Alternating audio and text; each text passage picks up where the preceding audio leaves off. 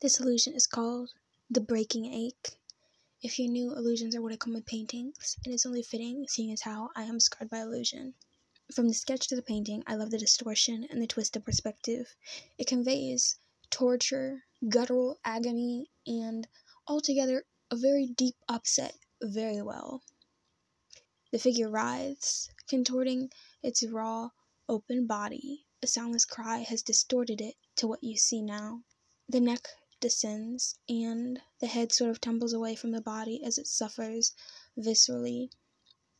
The hands are raised in movement as if from previously clutching at the body, yet there was no reprieve.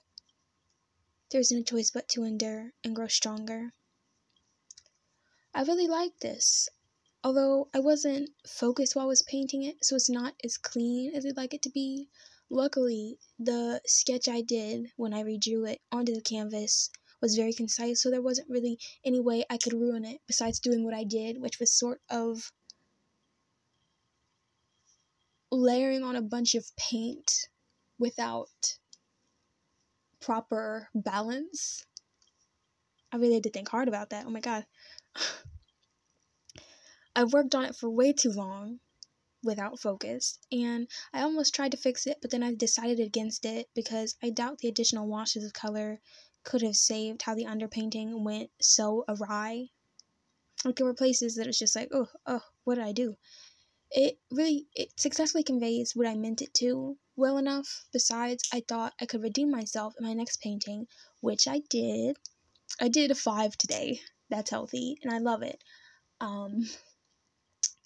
Stay tuned, comment, like, and I won't say subscribe, but you know, if you care to see my glorious redemption.